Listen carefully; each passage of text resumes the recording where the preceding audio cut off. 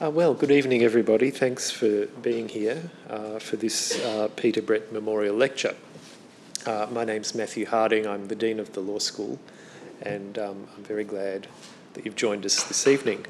Can I start by acknowledging the Wurundjeri people of the Kulin Nations as the traditional owners of the land on which the law school sits, and can I pay respects to their elders past, present and emerging.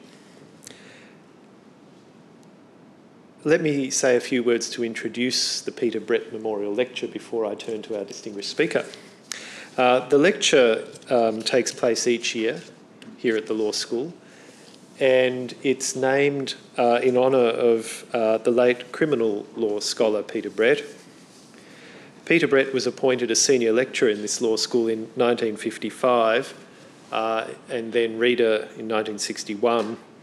He subsequently held the Hearn Chair here at the university from 1963 to 1964, and he was Professor of Jurisprudence here from 1964 until he passed away in 1975. He had a distinguished career in the law, characterised by outstanding scholarship in criminal law and legal philosophy, and also a determination to contest injustice in the legal system. He was one of a group of lawyers who in 1962 stopped the hanging of Paul Tate, creating a landmark in the history of punishment in our country. This year we're very pleased to host the Peter Brett Memorial Lecture through the agency of our Melbourne Criminal Law Research Forum, and I'm pleased that Professor Heather Douglas is with us. She's one of the leaders of that forum. Based within the Melbourne Law School, the forum brings together criminal law scholars from across Australia and New Zealand, and in a collegial manner, these scholars discuss contemporary criminal law theories and procedures together.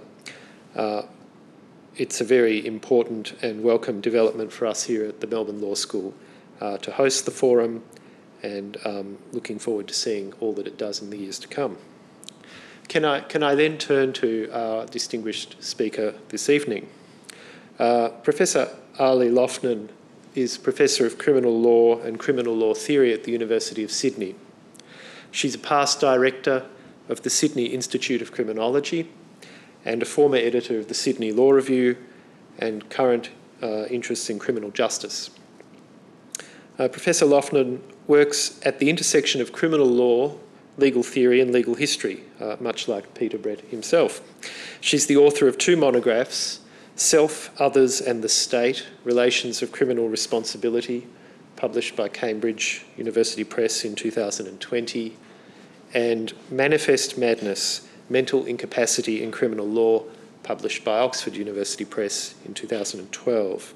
She's also the author of numerous articles, chapters and other works.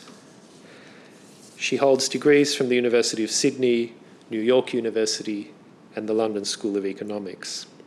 This evening she'll speak to us on a sensitive but fascinating aspect of criminal law, which is the practice of naming laws after the victims of homicide, and she'll explore the range of motives behind this emerging trend. Professor Loughnan, it's my pleasure now to invite you to deliver the Peter Brett Memorial Lecture for 2023. Thanks.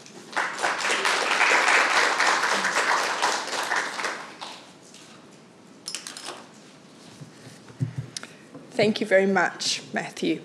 I begin with an acknowledgement of country. I'd also like to pay my respects to the Wurundjeri people of the Kulin Nations, on whose lands we're meeting tonight, and I pay my respects to their elders past, present and emerging. I'd like to thank Matthew, Heather and Jeremy very much for the beautiful honour of being able to present the lecture tonight. It's absolutely a pleasure to be here, and I'm very aware of the enormous footsteps that Peter Brett set up with his interest in academic work and practice in the law, and I think that's a really rather large model for current scholars. I'm going to dedicate the lecture tonight to the victims of crime that I'm going to mention. It's in their honour that I'm speaking tonight. Something intriguing is happening in criminal law. In recent decades, a number of laws have been named after victims of crime and victim survivors. There are numerous examples of this practice. And just this week, in this jurisdiction, a law that had been named Pocham's Law, utilising the nickname of a Gudchamara Jaja Warung Wiradjuri Yorta Yorta woman, whose name has been used in the press coverage of this new development with permission from the family, but whose name I will not use tonight, after she died a preventable death in a prison cell, repeatedly calling for help, having been held on remand on suspicion of shoplifting. The call to enact Pocham's Law, using her nickname, was asking for a wholesale reform of bail laws, including the presumption against bail and the practice of remanding people who will not be likely to serve a custodial sentence even if they're convicted. Pocham's mother, Auntie Donna Nelson, says, "I will not let my Pocham's death be forgotten. I urge you all to remember her too and support our family in the continued fight for change and for justice for my daughter." As these strong words indicate, families have distinct motives for advocating for law reform on behalf, following the traumatic loss of a loved one to crime. This practice, which I'm calling eponymous law, also has distinct significance for the criminal law, and it's this that I'm going to be talking about tonight. So this lecture aims to introduce this topic of eponymous law as a practice and to start or kickstart thinking, research and discussion about it. Let's begin with some orientation, some signposts to guide the discussion. What is eponymous law? Within the criminal law and criminal justice context, this is law that involves the creation of a new law or the amendment of an existing law in the name of a victim or victim survivor of crime. These names may be used as a rhetorical shorthand in press or social media treatment of media coverage of crime, but they may also sit alongside the official name of legislation, arising sometimes in brackets following the long and technical name of criminal legislation. These types of laws arise outside legal institutions via advocacy on the part of families, friends and victims themselves who are lay people rather than criminal justice or legal professionals. In some cases, victim survivors advocate for themselves, but in other instances where the victim has been killed as a result of crime, their family and friends advocate in their name. Eponymous law is a subset of a larger category of what we could call victim-oriented law reform. But I think within this larger category, this is a distinctive type of law reform. And I think it's distinctive not only for the meanings it has for victims' families, but also for the meanings and significance it has for the criminal law. Eponymous law is a relatively new practice. It emerged in the last decades of the 20th century and spread around the world. It's usually traced to the creation of Megan's Law in the United States, which people may be aware was enacted in New Jersey and at federal level in the States, and then also in other states following the abduction, sexual assault and murder of Megan Kanka, who was 7 years old. The laws make publicly accessible sex offender registries, and that means that members of the public can access the location of a sex offender.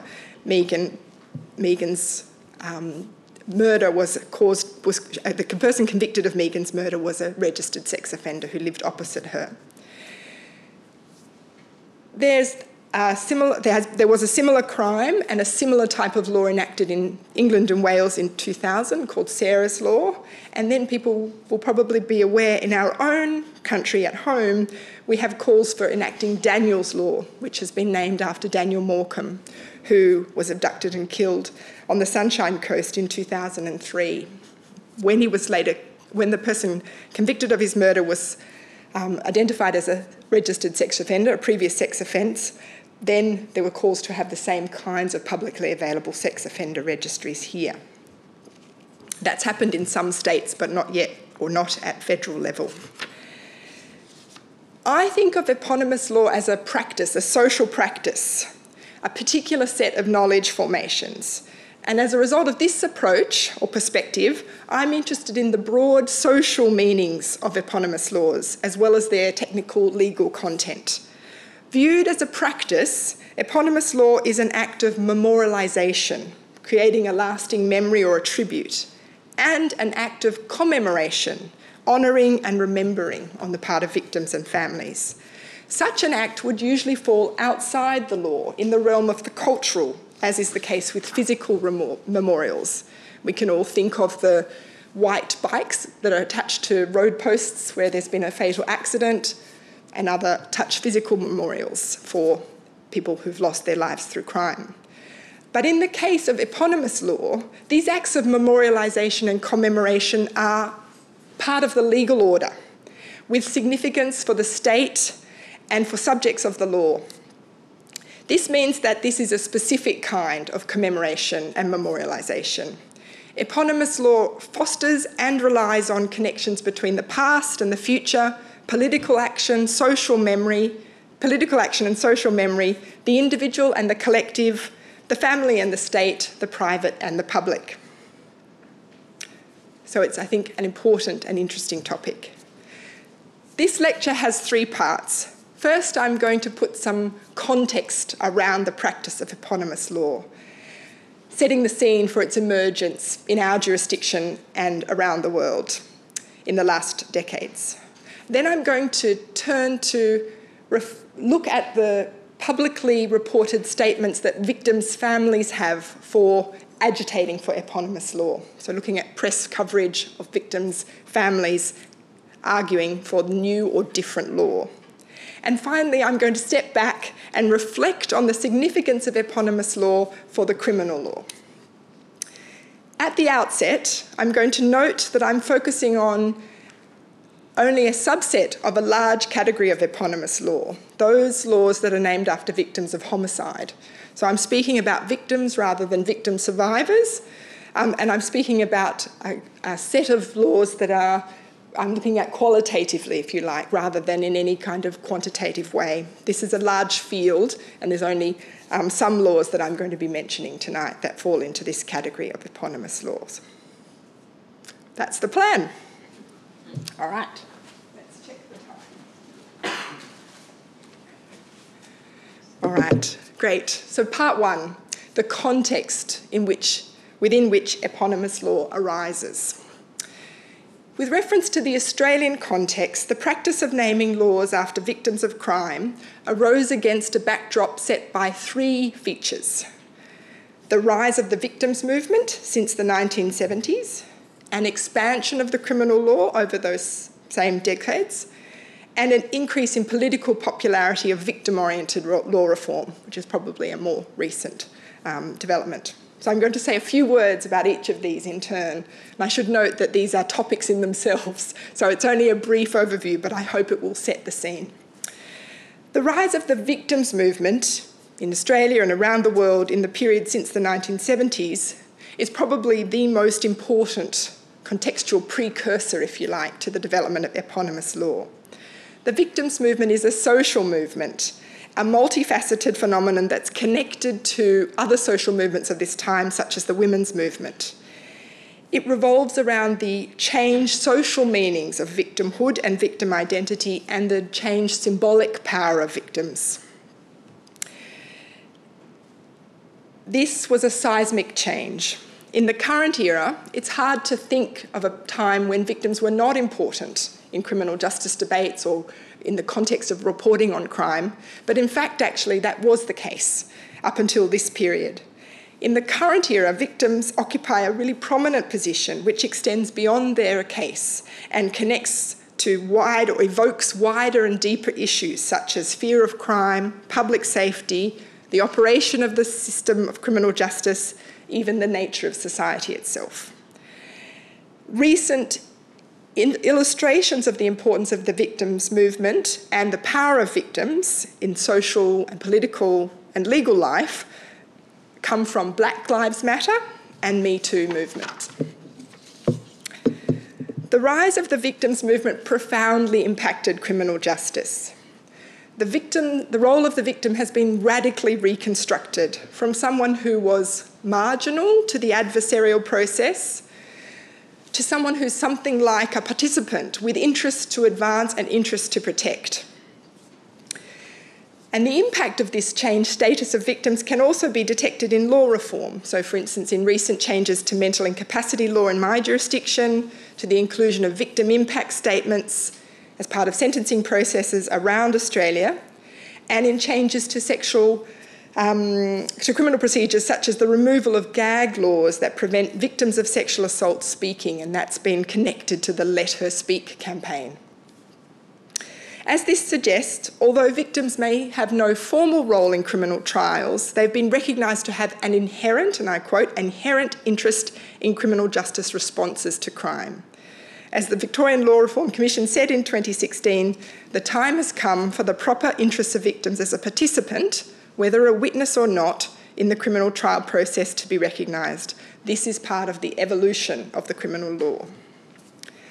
The changed status of victim survivors and victims' families in criminal justice opened the way for eponymous law.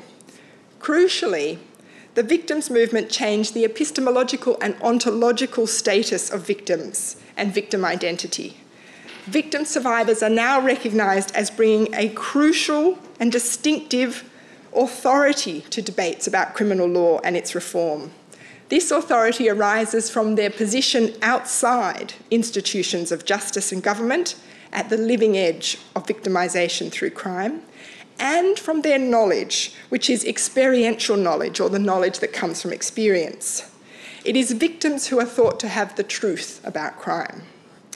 And thus, in seeking to understand the reality of criminal offending in institutions of the state, we now turn to victims, and royal commissions and other inquiries spend much time hearing from victims and speaking to victims alongside experts.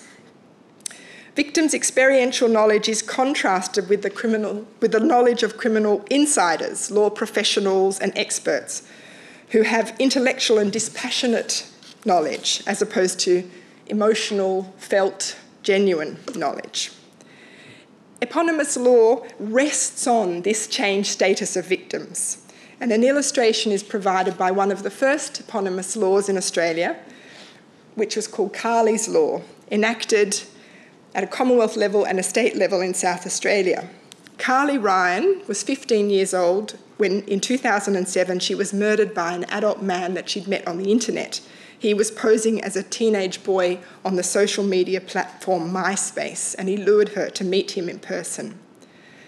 Carly was the first person in Australia killed by someone she met on the internet, and this offence occurred at the time of the emergence of what we now call catfishing. Carly's mother, Sonia Ryan, campaigned for Carley's Law, which criminalises an adult using the internet, a carriage, as we'd say in the old-fashioned language, to commit an act of preparation or planning to cause harm or to procure sexual activity with a minor.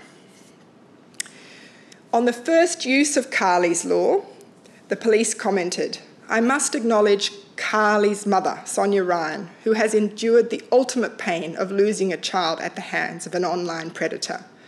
Sonia campaigned tirelessly for the law that would give police more power to intervene before a predator had a chance to act. And yesterday we used this new law to potentially save a life." Here, Sonia's experience is distinguished and held up above the experience of the professionals, in this case the police. Carly's mother, Sonia, has distinct authorial status, and this is used to reinforce the urgency of the reform that's being discussed and its perceived value in developing effective criminal laws. This instance of eponymous law also points to the overlap between victims' interests and those of institutions such as the police. The second contextual factor for the rise of eponymous law is the expansion of the criminal law. Across common law countries like Australia, there has been a significant expansion in criminal law in the decades since the 1970s. This expansion has been fuelled by new and growing demands on the administrative state and the growth of actuarial knowledges around risk and prediction. Quantitative measures of this increase vary depending on what's counted. New offences, new pieces of legislation, which may or may not appear to be criminal on their face, and whether secondary legislation such as ordinances is included. But it's generally accepted that this is a big increase. And the increase is one of scope, because criminal law is being asked to do more things, to encompass pre-crime, to deal with civil criminal hybrids, and administrative offences such as those that were in place under COVID. While the growth of the criminal law has been labelled over-criminalisation by criminal law theorists, which is broadly too much criminal law, the reality is more complex, because in some of these areas, in particular in intimate partner violence, criminal law was playing catch-up in an area that had been subject to historical neglect. And as well as suggesting that there's a problem of under-criminalisation in some places, this expansion raises questions about the place of criminal law in the broader regulatory mix. How much criminal law is appropriate? Leaving aside normative concerns about over-criminalisation that have occupied many scholars, I think that there's an important aspect of the growth of criminal law that we tend to overlook, and that is that it has fed into a perception about an enormous criminal justice bureaucracy, peopled by professionals with institutionally derived obligations and loyalties who are bolstered by this raft of criminal laws, largely inaccessible to the ordinary person. As sociologists of work and organisations tell us, professionals like lawyers claim exclusivity, self-governance, high social status and expert knowledge. But the current era, late modernity, is marked by definition with contestation around expertise. What is the value of professional judgment? How to use discretion? These defining features of late modernity give rise to suspicion around professional judgments and a distrust of authority. And I think that that suspicion and distrust is reinforced by restrictions on individual autonomy, such as in sentencing or in the use of technology and automation in spheres such as fines, which take the human out of the interaction with criminal justice, interaction with members of the public. Against this background, eponymous laws connect elite systems and knowledges to ordinary, quote-unquote, people and represent a personalisation of the law, a real person rather than a bureaucracy. Returning to the demands to enact Pockham's law, Pockham's mother, Auntie Donna Nelson, stated, "I want these reforms to be made in honour of my daughter, so lawmakers can be reminded of how cruel and inhumane prison can be to our mob. You were supposed to change bail laws to stop a white male monster from killing people, but instead you filled our prisons with non-violent Aboriginal women like my daughter. It's time to save our daughters. It's time to change the law." As these powerful words indicate, making a real person the face of the law has the power to expose problems that exist with the system, in this case bail, that experts cannot or will not see. The third factor that gives the context for the rise of eponymous law is, in a way, a consequence of the first two, and that's the increase in the political popularity of victim-oriented reform. This is the type of law reform that aims, or at least claims to aim, to improve the experience of victims in the criminal justice system. At a general level, this type of victim-oriented law reform reflects both an assumption and an expectation about law, that it should serve or better serve victims, and indeed that it has better served offenders, and that parliamentarians and other legal actors such as judges should be responsive to victim concerns. And with increases in fear of crime, penal populism, law and order politics, there are strong political imperatives to embrace victim-oriented criminal law reform, including eponymous law. Eponymous law is attractive in this context in particular because it connects politicians with victims of crime, linking the private and the public, the individual and the collective, and the past and the future. An illustration of this is provided by Brodie's Law, which people in this jurisdiction may know. introduced in 2011 following the suicide of Brodie Panlock, who was just 19 when in 2006 she died following relentless bullying in a cafe where she worked. At the time, the offenders were charged with, who were her co-workers, were charged under the Occupational Health and Safety Act. They were fined. They weren't charged with a criminal offence. As a result of lobbying by Brodie's parents and with high levels of media attention, State Parliament enacted Brodie's Law, which amended the Crimes Act in Victoria to make serious bullying a dimension of the provisions that were already there relating to stalking. Reflecting on the passage of Brodie's Law through the Victorian Parliament with unanimous support, Brodie's father, Roy Panlock, has stated, "I think on the day it was fantastic. We saw all the different parliamentarians. They were all talking exactly the same. There was no arguments. There was no yelling. It was all just quiet. One person spoke, one after another. It got a bit deep, so we did leave for a while because it was just a bit too much. They came and shook our hands and hugged us and all this sort of stuff, so it was pretty overwhelming."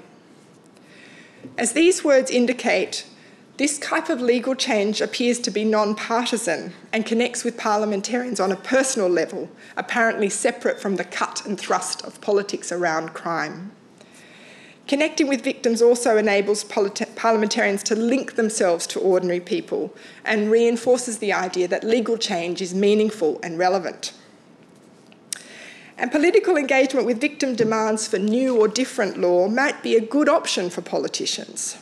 For instance, a new statute might be a politically effective solution to a particular crisis at hand. An example here is the recent enactment of what's called Hannah's Law in Queensland.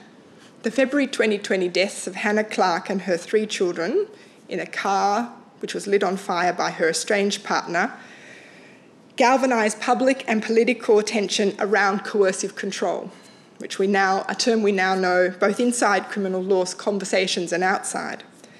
Hannah Clark's parents, Sue and Lloyd Clark, have been strong advocates of the criminalisation of coercive control. There was a parliamentary inquiry into the creation of a new offence, and it was enacted earlier this year.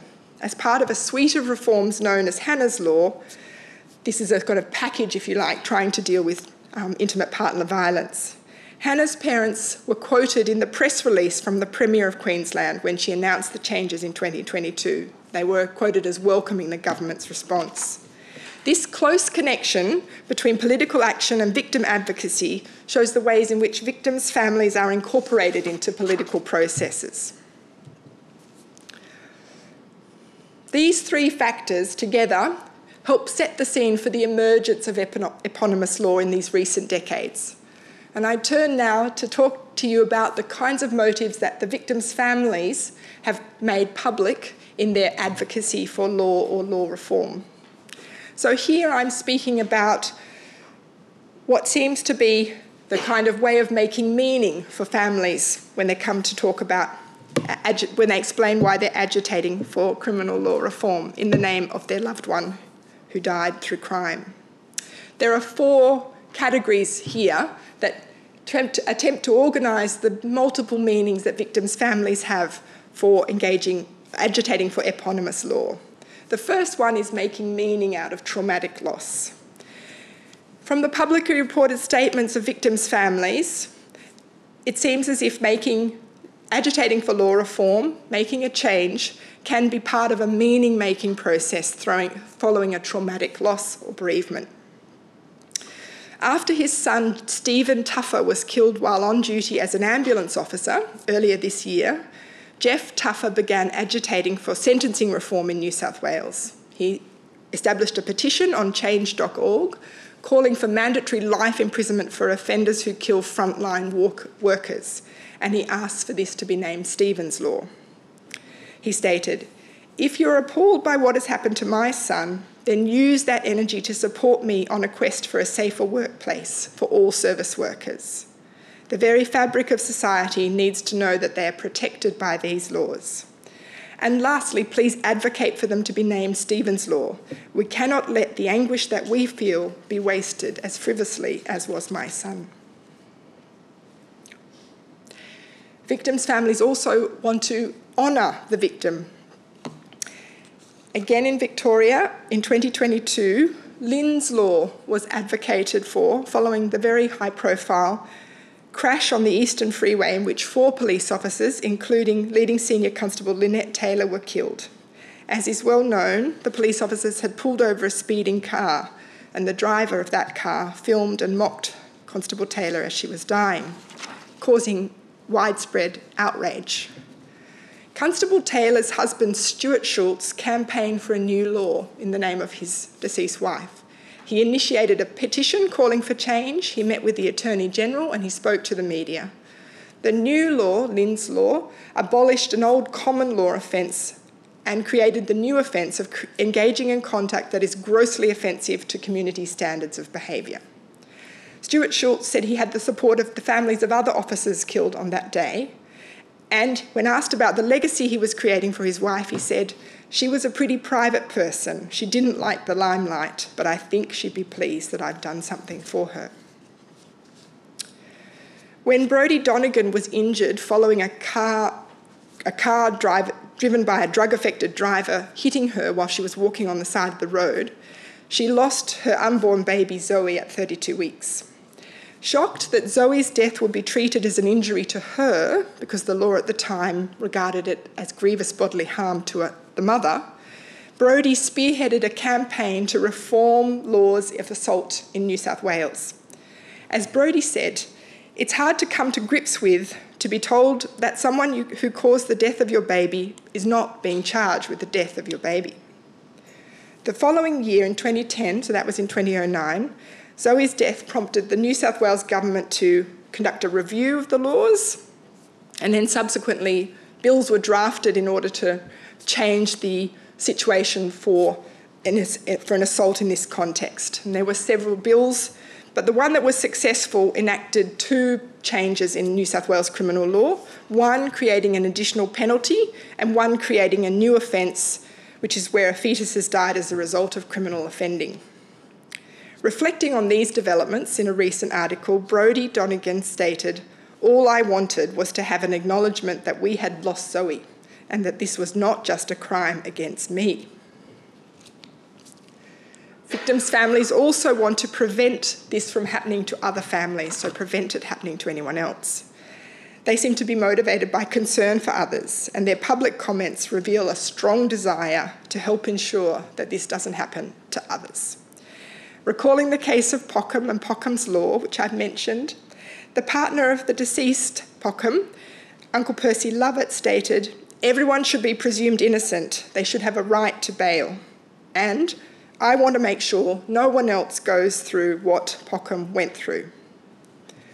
Returning to Carly's Law, also mentioned above, Sonia Ryan, Carly's mother, said, "The significance of my daughter's murder went beyond what I felt. Carly was the first victim of a violent crime perpetrated through the internet. It's now my duty to do whatever is necessary to prevent the suffering of other innocent children." And again, in relation to Brodie's Law, Brodie's parents, Damien and Ray Panlock, have explained, "Nothing will bring Brodie back, but it's nice to know that there is something positive that they will remember Brodie for, and hopefully she will make that a lot easier for people."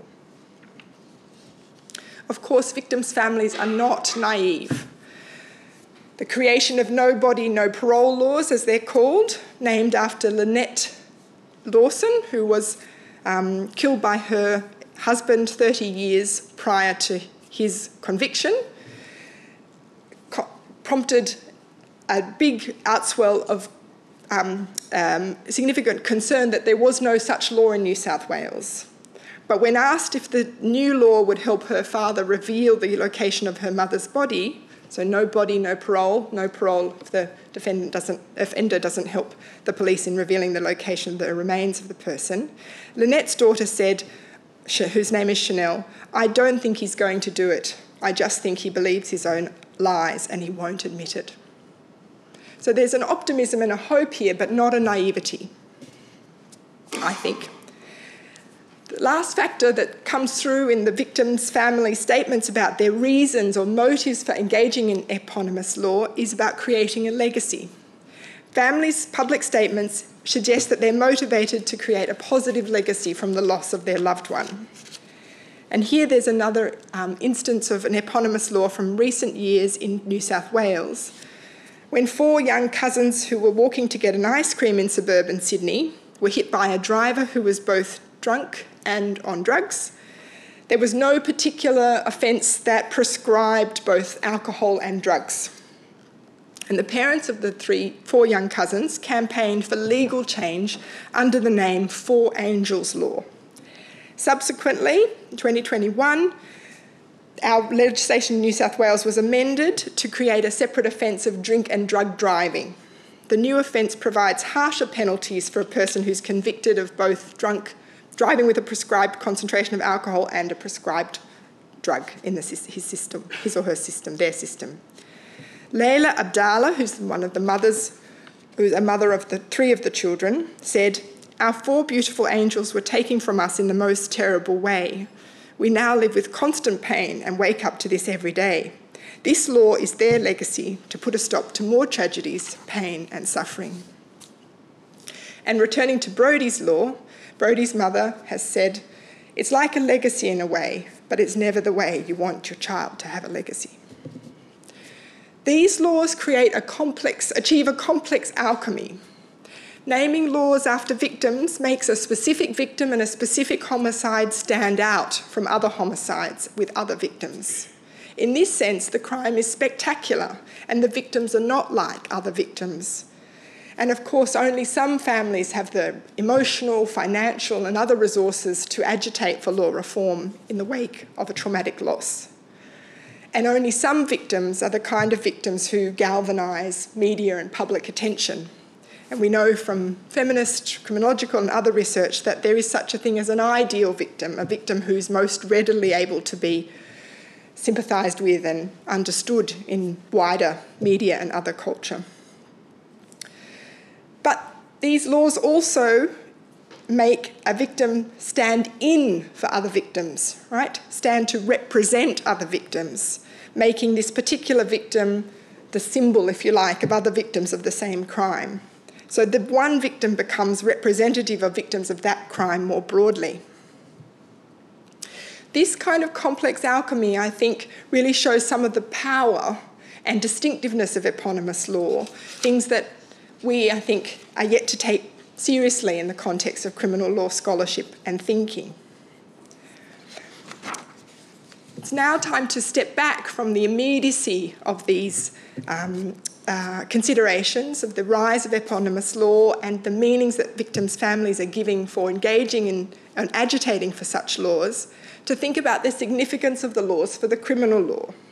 And here I'm thinking about the challenges that these laws offer to criminal law, and I think there are at least 3. The first one is about taking new social actors seriously.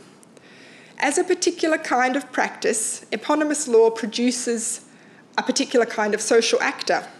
As victims and victims' families become experts in criminal law, criminal justice and policy, these individuals become professional victims, and I don't use that term pejoratively. They are asked to be experts and asked to advise government and to offer media commentary. So, for instance, in discussing the possibility of a national sex offenders register, Daniel Morecambe's father, Bruce, was presented as he had a view in favour, and he was set up as having a contrasting view with Dr. Karen Gelb from this university. So there was a kind of 2 sets of expertise that were presented as equivalent. Similarly, Neetha Reddy, who's the sister of the victim Preetha Reddy, who was killed by her estranged partner when she agreed to meet him because he was struggling to come to terms with their breakup. Her sister Neetha became the person to be consulted about the creation of coercive control offence in New South Wales. She was an advocate for new law, and then when the laws were criticised, she was actually reflecting on her own advocacy and said, I just want the best legislation that will save lives. So in other words, becoming somebody who was both being asked for their opinion and being asked to reflect on their opinion, if you like, be asked to revise their views. eponymous law is just one plank of wider expert work done by victims' families. This is typically part of wider campaigning and advocacy with which victims' families become involved. So a number of the families who I mentioned in this lecture tonight create foundations to carry on their work. They become fundraisers. They become members who are active in a range of work for education and other activities. So the Daniel Morecambe Foundation aims to educate children and young people about how to stay safe in physical and online environments, and has developed a whole set of education resources for use in schools. The Carly Ryan Foundation provides a series of fact sheets about apps that children might be using. So you can download a fact sheet so you know how to log in and what kind of concerns you might have about that particular app, what to watch out for. The parents of Hannah Clark, who I mentioned, have established a foundation which is called Small Steps for Hannah, and it aims to raise awareness about domestic violence, educate children and young people, and it's become a partner in a range of initiatives, including providing safe housing, which has wraparound care associated with it, so availability of experts to help women who've fled domestic violence and intimate partner violence contexts. These social actors are already altering the landscape on which criminal law reform is discussed, developed and enacted. And the challenge for us as insiders is to find ways of working across with these individuals and others, not at odds, but in a way that traverses an increasingly blurry boundary around expertise. Another challenge of eponymous laws for criminal laws relates to the categories of thinking that we as scholars tend to use. And I think it asks for us to go beyond the simple binary between punitivism and progressivism. Eponymous laws suggest to me that we are in need of new categories of thinking about law reform. The categories we traditionally use, like over-criminalisation, are insufficiently nuanced. And even more fine-grained categorisations, such as those that are in use in the larger project of which this lecture is a part, might fail to capture what's really at issue in law reform. For example, recognition in the case of Zoe's law, or disgust in the case of Lynn's law. Now, of course, we need to reflect on the appropriateness of accommodating these kinds of sentiments in the criminal law, but public concerns about accurate labelling, modernised or fit-for-purpose laws seem to me to warrant consideration. So then, does eponymous law represent popular punitivism? I'm not sure. Returning to the Four Angels law that we mentioned earlier, criminalising drink and drug driving, it's notable that at the same time as campaigning for change in the law to make a particular offence of drug and drink driving, Daniel and Layla Abdallah, the parents of 3 of the children, established a foundation called I Forgive, quote, to increase community awareness about the power of forgiveness to transform human relationships and to provide resilience towards human flourishing. This foundation, which arises out of and reflects the family's Maronite Christian faith, supports a National Day of Forgiveness on the 1st of February, which is the day the children died. This specific example suggests that punitivism is not really the most accurate characterisation of the law. Something much more nuanced is going on. I think that eponymous law is capturing the affective dimension of law reform, something that we tend to ignore as criminal law scholars. Eponymous law represents a personal engagement with the state, and it makes emotion overt, which is typically buried in criminal law reform. Victims' families have a range of motivations, but I think they're calling for more emotional literacy on the part of scholars and reformers, and I'm asking myself if we're up to this challenge. The third and final challenge presented by eponymous laws relates to legitimation of criminal law under changed conditions. Eponymous law challenges the legitimation of criminal law, where its social ratification as a system of censure and sanction typically relied on a moral consensus and robust political and other processes. But under conditions of moral pluralism in the current era, and when we have challenges in the political processes highlighted by instances of corruption and other matters, we found that criminal law scholars have retreated to a narrow core of criminal offending, the real criminal law, quote unquote, ignoring the vast bulk of criminal law as merely administrative or political in a pejorative sense. But I think it's not easy to dismiss eponymous law. A number of the claims made for new law proceed on the basis of a perceived gap, not just an error, but an absence within the fabric of the criminal law. And I'm thinking here of the Four Angels Law or Hannah's Law. This perception of a gap goes beyond a call for more or harsher penalties. It's something much more fundamental, that people have been left out or omitted from the coverage of the law. But in assuming a gap, eponymous law creates a gap, and the perception of other, as yet unknown gaps hangs over the criminal law. Eponymous law is grounded in a faith and a hope that legal change brings real-world change. As Stuart Schultz, who campaigned for Lynn's Law, stated, "I believe in the law and I understand the interpretation of the law will be made correctly. Under this legislation, with guidance of the Act, correct decisions will be made." Does the law warrant this kind of hope and this kind of faith? One reason to say that it doesn't would be to say, well, the causes of crime are structural.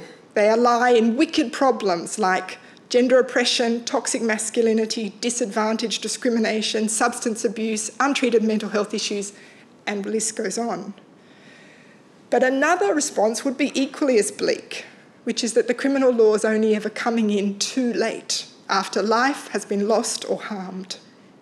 And I think this is the sober note on which I'd like to end the lecture. I've offered a topic of study that I think we are not taking seriously. I've asked us to think critically about this practice as a social practice with meaning that goes beyond the criminal law. I've talked about the victims' families' motivations, trying to reflect on that for my own practice, and then return to look at what challenges this particular development in criminal law might have for us. This lecture was hard to write. It was hard to research, it was hard to think about, it was hard to write. And that's because it involved repeatedly going back to think about victims' experiences and to wonder how the criminal law could ever be living up to the requests for change that they ask for. Thank you.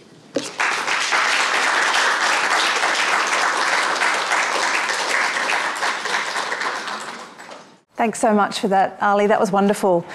Before we all adjourn outside for drinks, we have 10 minutes or so for questions. So Arlie and I will take a seat, and you actually need to sit over here, I think. Is that right? Which one? It's the other way around. Okay, right, sit there. I know we were given directions on this. I think we got it right. So, yes, if there are any questions, please go ahead. And also, can you please use the microphones, because we are recording, so... Hi, thank you so much for a wonderful lecture. I was wondering whether you believe there's a difference in how eponymous laws are treated. On one hand, like the Four Angels Law, which increases criminalisation or creates new criminal offences, compared to something like Pockham's Law, which points to the failures of the criminal justice system, or laws in favour of harsher penalties on police, for instance, in terms of deaths in custody, whether you think there's a difference in how both of those are treated. Thank you very much. It's a good question. I don't think I need a microphone. I can just respond. I think going into the research that's presented here tonight, I assumed there would be. But I think actually if you look at eponymous law as a practice, you have to unite those different kinds of claims. And in a way, the distinctions that you and I would look at and think about are not necessarily as important to people coming in from outside the system as they might be to us inside the system. And I think it's tempting to think about the kind of changes that we like as progressive and interesting and important. But in actual fact, of course, community engagement with law, legitimacy are important as well. And so we've got a challenge, I suppose, to think about how it is that we move beyond mere revenge. I don't see any evidence of that in my research, but also how we think about constructive reform that perhaps brings many people to the table. And it's a big challenge. Jeremy, in the middle. That was so interesting. I couldn't stop thinking about Pockham's Law, the example you gave. And one question that came up in my mind is Pockham's Law is in part a repeal of an earlier law from 2018, which, as you mentioned, and as Pockham's relative mentioned, was passed in response to another homicide, the Burke Street killings. That one didn't get a name for whatever reason, and there could be a number of reasons there, but one thing it made me wonder is, what if it had got a name? What if it was called, I think I just looked it up now, one of the children killed in that crime was named Talia. If it was called Talia's Law, would it have been harder to reverse it? That's really the question. Do these laws ever get repealed, and how is that dealt with? Thank you, Jeremy. Typically tricky question from you. I think the relative recency of the practice means it would be hard to point to those repeals of a particular law, and I did not find any in my research, but it's something to look out for, because I agree, perhaps I agree with what you might be hinting at. I think there's something there that would make it difficult to repeal, and that's because it's that kind of memorialisation and commemoration that comes inside the law as opposed to stays outside. And I think that does make it challenging.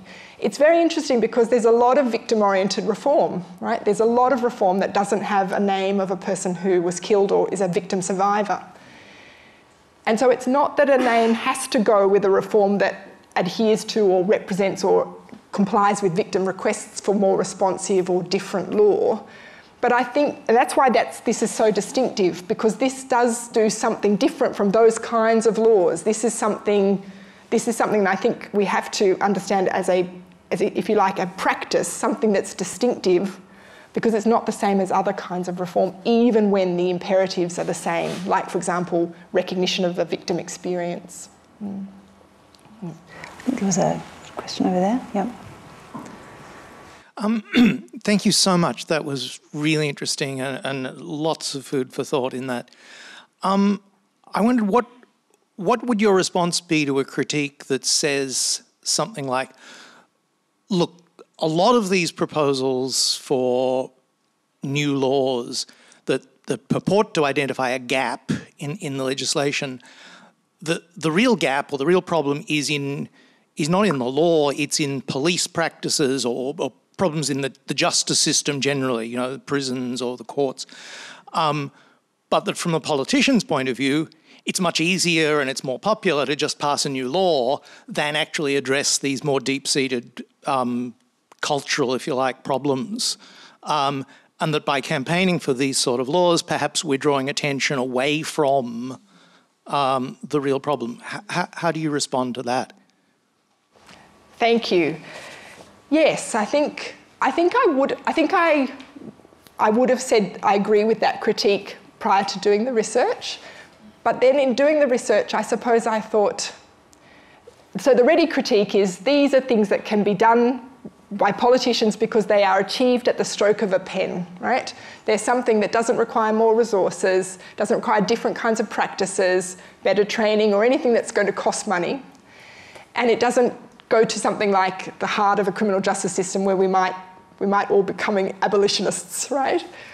But I think that in a way then that critique answers itself, because there's no such thing as a stroke of a pen that costs another stroke of a pen, right? So in other words, if you define something as being meaningful in those terms, then you don't do one thing and don't do another, right? So in that sense, and can't do another. So in that sense, I think these things might become possible because they are politically achievable, and they obviously are attractive for politicians in that sense. But it doesn't mean that there can't be the kind of systemic reform that we all know is needed in bail, in prisons, in respect to criminal justice more generally. I suppose the other dimension is that I think I was struck in doing this research by the kind of skew of the eponymous laws in one direction, which is towards offences, new offences. And in that sense, I think that is very much a representation of the kind of quick fix that a politician might see as attractive. Something like deaths in custody is not attracting the same kinds of named laws as other areas like a new offence in a particular context. That's complex. That's partly because of who's dying in custody, right? And whether those people can be named and whether those families have the resources to agitate for this kind of reform. It's really interesting that Pockham's law, the name of a person supported by her, advocated for by her family, is backed by a raft of institutions. They've come behind that reform. So rather than come together, there's a very large number of these institutions. They've all come on board, but they've come in behind. So in a way, there's a kind of awareness there that what will work is the person, the face of the person and her name in the front, and the institutional kind of pressures points, if you like, the people who've been saying this change is needed for a long time since it was enacted earlier, are behind the scenes with, I think, political nous, right? Because there's a kind of, there's a narrow entry point, and it's the size of this person, I think. Thank you so much for your presentation. I have two questions which may be off topic, but I'm curious to hear your opinion. So the first is, when do you believe, from a federal level, the sexual perpetrator registry will come into place? Yes. So it was in 2019. It was budgeted for, and there was a consultation period. But it was the Morrison government, and it fell by the wayside. So I'm not sure. There's very strong views against, and there's lots of empirical evidence that suggests those laws are not effective, but they've been enacted in Western Australia, and they were mooted and considered in Northern Territory, and then a change of government kind of made them fall to the side. I don't think they've gone away, but I don't know if there's any particular time frame on when they might be enacted. And then the second one is with domestic violence and really the focus on prevention before it happens. Where do you think, as a government or just in Australia in general, we're falling short, and why aren't we getting the coverage about this, as the reporting is skewed as itself? So what's your thoughts about that? Good point. I think, and there's much amazing work being done in this room, so I'm very conscious that others might want to respond. I think actually the kinds of changes we're getting at now are moving towards education and cultural change, and I think that's where things have to go. I think that the kinds of initiatives that are coming in, as you said before, are actually so far before that we tend to think of them as happening in another kind of sphere, right? Education and what have you. But that's, to me, where the hope is, yeah. I was almost thinking to myself at the end of this lecture, because I was referring back to a claim for education, which is what Hannah Clark's parents have asked for through Small Steps for Hannah, thinking, I did really want to become a teacher. But in actual fact, it was a little bit, I'm not that depressed about the law, but I do feel like really important change can happen outside. And I feel that more and more. Can I just ask what happens when the law they're campaigning for is not what they wanted? So I know Brodie's law, for example, started to be utilised. Her calls for some kind of offence in relation to the loss of a child was used by the anti-abortion kind of. And Pocham's law also perhaps hasn't gone as far as Pocham might have wanted it to, or Pocham's family. So what's the story there? Yes, thanks, Heather. That's a really good point. And I think, so Hannah, Heather was referring back to Zoe's law, which was the campaign by Brodie Donegan to have the death of her 32-week-old baby recognised as a separate offence to the harm to her.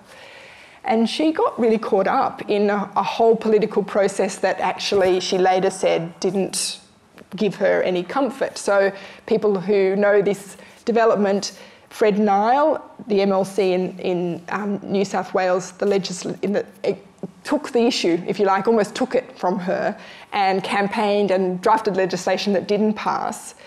And Brodie Donegan was later interviewed saying, actually, I never wanted to create a law that would impinge women's right to choose, but this kind of went out of her hands.